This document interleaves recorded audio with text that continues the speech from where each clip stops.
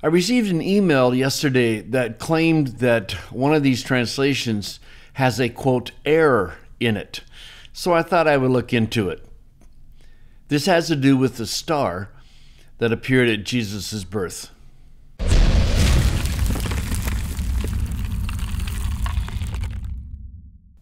Now, I have to say before I get started that you really need to decide what you think this star is. For me, because the star pointed not just to Bethlehem, but to the room where Jesus was, it's hard for me to believe this is a natural phenomenon.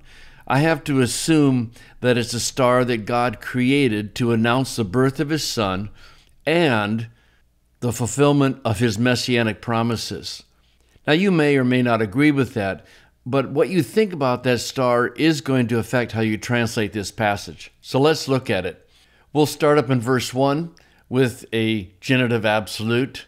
Jesus being born in Bethlehem of Judea in the days of Herod the king. In other words, after Jesus had been born, behold, Magi, and I kind of resist calling them wise men. I may have to change that in my translation. I think Magi is better because they're astrologers of some sort.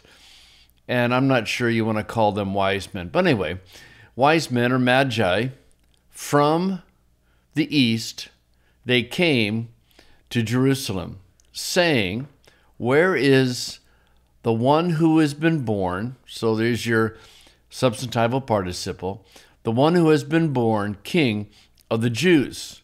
For we saw, and here's our passage now, of him the star. In other words, we saw his star, a star that specifically was connected to Jesus. And when did they see it? They saw it in Te Anatole. Then we'll come back to that. And we have come to worship him. Now, what is this? I mean, the King James translates it in the East. Modern translations tend to say something more like when it arose. But let's take a look at it. It means the rising, such as stars. The position of the rising, you can remember stars are going to be coming up on the east horizon. Or it can also mean the dawn. I think the basic meaning of the word is at its rising, and that's why almost all translations go with that now.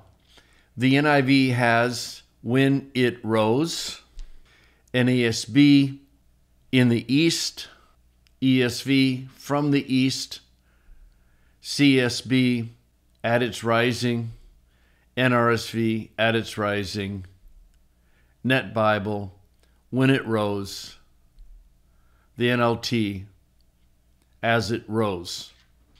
Now, in some of these translations, they're going to give you a footnote for the difference. The ESV says, or in the east. NRSV also footnotes in the east. And the Net Bible gives its expected longer answer. So, how are we going to translate Anatole? If the word primarily refers to the rising of the stars, which happens to be in the east, then at its rising is probably a more accurate translation. Well, I want to point out just a couple of things. First of all, the same word has occurred earlier in verse 1, where it clearly means east. And so when you get down to the next verse, that is an argument to translate it as east. But when I talk about modern translations and what they do, you need to understand that as far as the NASB is concerned, and they have from the East, the NASB really defaults to the King James. Over and over and over again, that's the pattern. So I'm not sure that you could really use the NASB as a second evidence along with the King James. And the same would be true with the New King James. That is just primarily an English update of the King James, so it's not really a second evidence. But it is important, I think, that the word has appeared in the context and clearly means east. And that would be the primary argument to go with saying from the east. But saying at its arising really feels like awkward English to me. And because of my view of what the star was, I actually prefer a translation, for we saw a star when it appeared. Yes, it did rise. It did rise from the east. But the point is, I think, this is a brand new star. And the Magi weren't used to seeing it. And so what's the most natural way to express that? When it appeared.